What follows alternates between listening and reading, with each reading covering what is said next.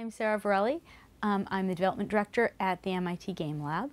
I came to the Game Lab from the game industry, where I've worked as a producer and a game designer and a QA person. I've kind of done an awful lot of jobs and seats. I worked on Thief 1 and 2, Flight Ultimate. I started at Looking Glass, and that's actually where most of my work was done. I then worked at Irrational for a while, and that's when I moved to the Game Lab. I came on to be a specialist in production management, and QA testing. And those remain the areas that I teach in the course specifically. I mean, we all do a little bit of everything, but I lead the lectures on Agile and organizing your team and keeping it running. And I also do a lot of the testing lectures and focus testing lectures. Ooh, what am I playing now? Right now I am not playing, but I'm hoping to play soon, is the newest release of Minecraft, which has bunnies in it, which both I and my daughters are very excited about. So I'm hoping that tonight I will be able to actually go home and arrange for a play session of Minecraft with them. I'm also playing a fair bit of Sentinels of the Multiverse, and most recently we've been tackling the Pathfinder's card game, which is almost a way to play an RPG in a short amount of time, except that it takes almost as long as a full session of playing a sit-down RPG so far. We'll see if we can get it faster. Yeah. Right now I'm not actually working on any games. I was working on a climate change game. I'm moving away from that and trying to think about what is a more interesting problem to work on, sort of in the area of not just teaching game design, but using people learning game design to learn other subjects as well, so you can tie two things together. And that's sort of, I'm playing around with, how do you teach that? How do you structure a course that would do something like that?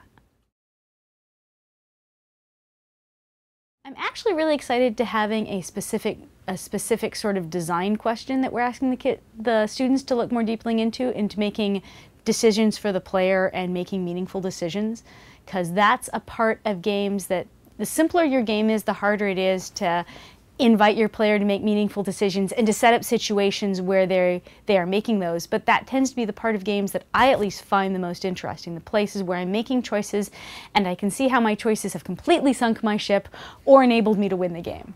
I like knowing that I have control of my destiny. And so getting the students to get to explore that aspect of games better and more deeper, I think, is really nice. I'm currently also working on creating a game with the STEP Lab, Introduction to Game Design on MIT edX. I think it's 11.126x is the number, I believe. I've spent so much time making the game that I have not been, making the course that I have not been looking into all the administrivia tacked to do it. But working on that, trying to condense a game course into 6 weeks, has been really hard and has made me really stop and think about what is the actual important things of game design. I would like games to go, well, they've already gone some of the places I want them to go. Games that are looking at integrating more social experiences. Games that aren't just, in board games where you're not just me playing against everyone else, but you're playing as a team and you're playing cooperatively. And video games are also doing that. I mean, they've been doing that for years in the massive multiplayer games and things like that. But seeing video games go more for, how do we work together? How do we make this a more social experience? And what I'd really love to see is games getting to the point where players get to affect the games back, especially in the RPG space, where if I'm a big enough player and I can now defeat everything in the game trivially, can I go in and change the game to make it more interesting for other players? Can I take some of that? And then that actually goes all the way back. That was already being done back in MUDs, right? This is not actually a new concept. It's just that production quality has gotten so high that you can't do that anymore. Well, with all the tools coming online, can we bring that really neat players giving back into the game and creating experiences for other players? Maybe we can start bringing it back into the high-end games too.